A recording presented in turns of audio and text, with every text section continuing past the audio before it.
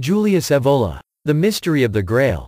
Translated by Guido Stucco. 10th chapter, The Imperial Saga and the Universal Ruler. When considered from the above-mentioned perspective, Arthur's saga appears to be one of the many forms of the general myth of the Emperor or invisible universal ruler and of his manifestations. It is a theme that dates back to the most ancient times and that bears a certain relation to the doctrine of the cyclical manifestations or avatars, namely, the manifestation, occurring at special times and in various forms, of a single principle, which during intermediate periods exists in an unmanifested state.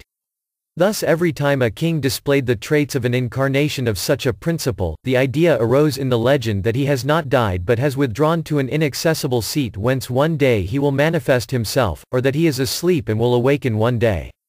And just as the suprahistorical element in these cases overlaps the historical element, by turning a real figure into a symbolic one, likewise the opposite occurs, that is, the names of these real figures sometimes survive, yet designate something that transcends them. The image of a regality in a state of sleep or apparent death, however, is akin to that of an altered, wounded, paralyzed regality, in regard not to its intangible principle but to its external and historical representatives. Hence the theme of the wounded, mutilated, or weakened king who continues to live in the inaccessible center, in which time and death are suspended. Without repeating what I have discussed elsewhere, in order to give a general and universalized idea of the context being discussed, I will mention some typical forms in which this symbolism was expressed in ancient times.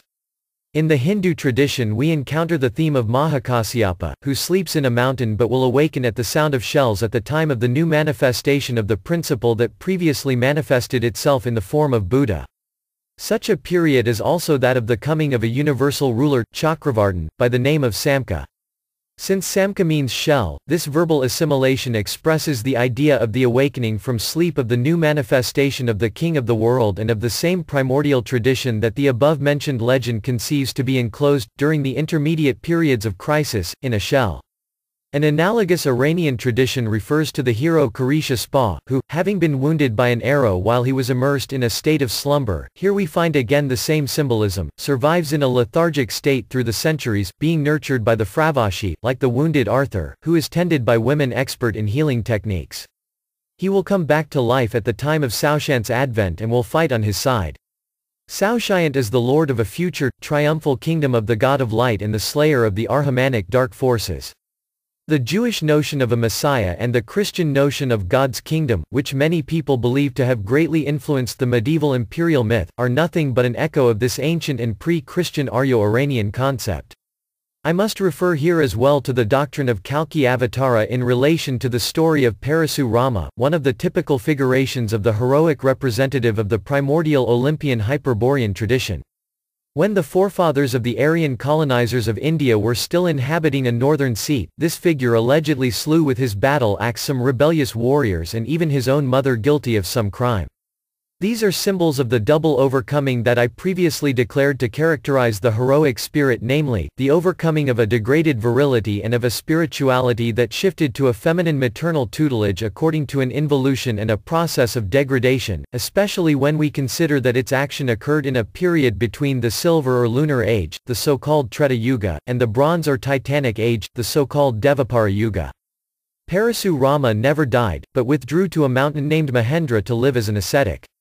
When the right time comes, in conformity with the cyclical laws, a new manifestation from above will occur, Kalki Avatara, in the form of a sacred king who will triumph over the Dark Age. Kalki is symbolically thought to be born in Shambhala, one of the names that in the Hindu and Tibetan traditions designated the sacred Hyperborean center. His spiritual teacher is Parasu Rama, and after being initiated into the sacred sciences he receives the regal investiture. From Shiva he receives a white-winged horse, which in the legend is so important that it came to be identified with Kalki himself, an omniscient parrot, and a bright sword.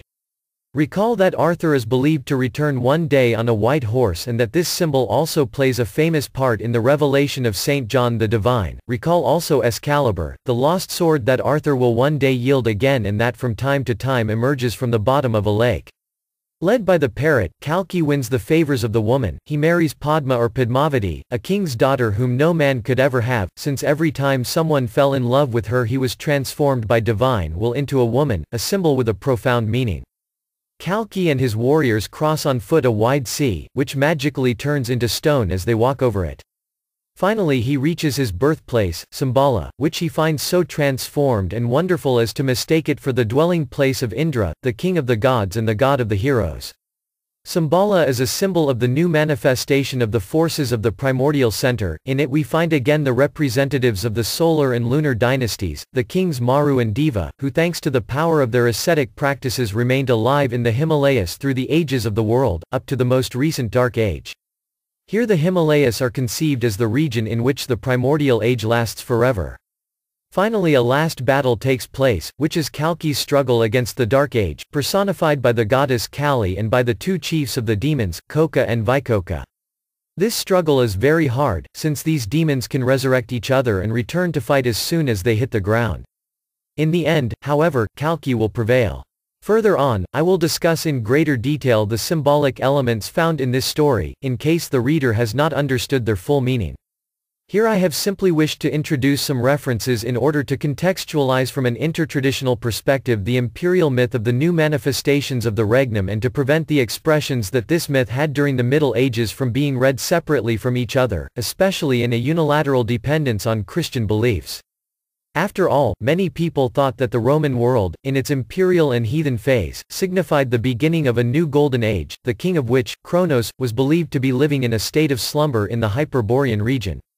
During Augustus' reign, the Sibylline prophecies announced the advent of a solar king, Erexa Coelo or ex sole Messus, to which Horace seems to refer when he invokes the advent of Apollo, the Hyperborean god of the Golden Age. Virgil too seems to refer to this Rex when he proclaims the imminent advent of a new golden age, of Apollo, and of heroes.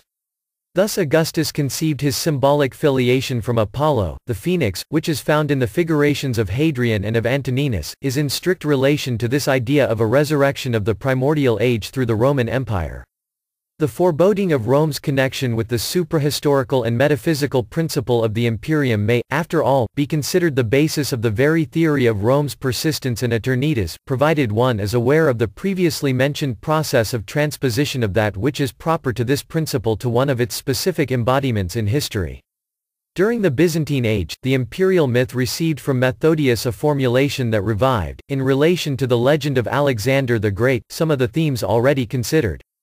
Here again, we find the theme of a king believed to have died, who awakens from his sleep to create a new Rome. After a short reign, the people of Gog and Magog, to whom Alexander had blocked the path, rise up again, and the last battle takes place.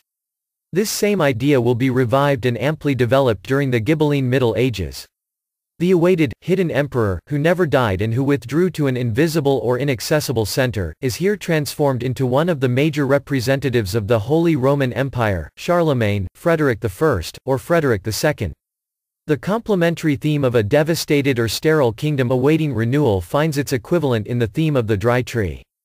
The dry tree, associated with the seed of the universal ruler, will blossom again at the time of a new imperial manifestation and of the victory against the forces of the Dark Age that are represented, in conformity to the new biblical and Christian religion, by the people of Gog and Magog, who will launch their attack at the time of the advent of the Antichrist. This Christian reading of these ancient symbols, however, does not preclude the image of Frederick II or of Arthur asleep on a mountain, or of the latter's knights leading a charge from the top of that mountain, from being associated with ancient heathen Nordic views, namely, with Valhalla, the mountain dwelling of Odin, leader of the divine heroes, or with the host of the souls of slain warriors, hand-picked by women, the Valkyrie. This host can be described both as the Wieldus here and as the mystical army that, led in battle by Odin, will fight the last battle against the elemental beings. This legend appears with countless variations during the golden age of Western chivalry and Ghibellinism. In the prophetic excitement caused by the coming of a third Frederick, the legend finds a proper conclusion in the enigmatic formula of the emperor who is both alive and not alive.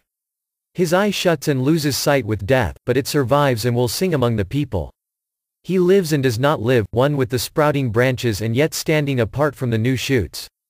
He lives and does not live. The Sibylline formula encompasses the mystery of medieval civilization at its twilight. The wounded king, the king asleep, the king who has died though he appears to be alive and who is alive though he appears to be dead, are equivalent or convergent themes that we will find again in the Grail cycle. These themes acquire a particular power of suggestion and liveliness at the final moment of the West's supreme effort to reconstruct itself according to a great civilization that was spiritually virile and traditionally imperial.